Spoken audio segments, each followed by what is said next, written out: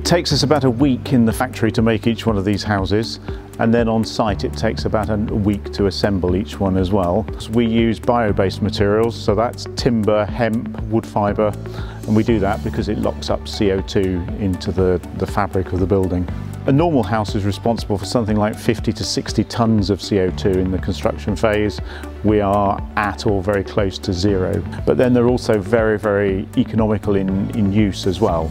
So they won't emit any more carbon throughout their lifetime. A normal house emits maybe 5 tonnes a year.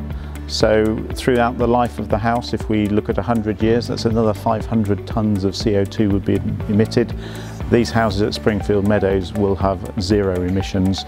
If we start building things with bio-based materials that perform better, have low carbon footprints, we can actually make a serious difference to climate change. A house in a rural location means that we need good quality design and a good quality manufacture, so these houses fit perfectly into that.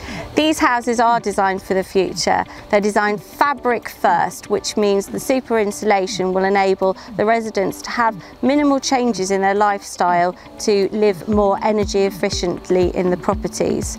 The main benefit of this way of building for the residents is the speed it goes up, so they can move in more quickly, and the fact that their bills should be dramatically reduced in the fact that there will be very minimal requirement to heat their properties. So it will be great to see how that builds in the future with the residents. The specification of these houses is really good, and so hopefully this will mean that people will not only take pride in their community but real pride in their homes too. I love my new home, I really do. It's so different to where I used to live. Having my new home for myself and my family, in all honesty, it's given us quite a new lease of life and feel really comfortable and relaxed here. Very little stress, and it's just a good place to be.